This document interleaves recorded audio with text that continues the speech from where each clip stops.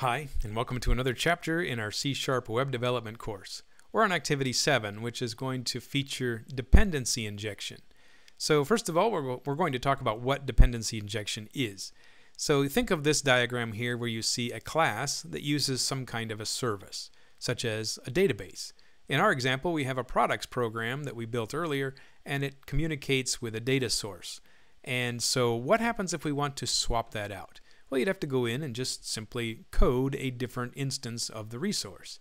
Well, dependency injection allows us to have that configuration done in an external file. So you don't have to go and modify any source code if you want to change a data source.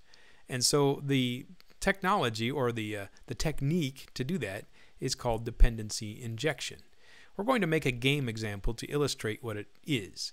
So in this game, we'll create heroes. Heroes can possess weapons. Weapons can be several different kinds of weapons. And the interface called weapon is going to define what those weapons can do, such as attack or load or whatever else. Actions, I forget what they are, but the hero will be able to possess a weapon.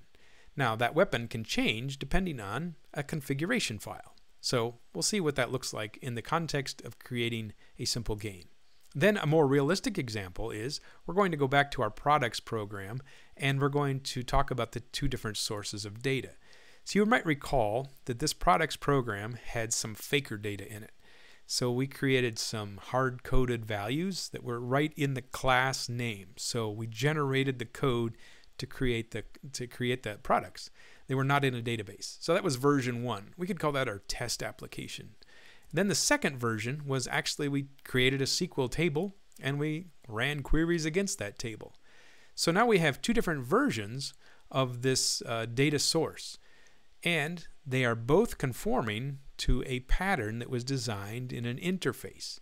So that's exactly why we created them with an interface, so they can easily be traded out. And so there'll be a configuration file in your C# project where you can specify which data source is currently being used. And it will be as simple as changing one line of code and you can swap out the data source. So let's get started on this next activity using dependency injection.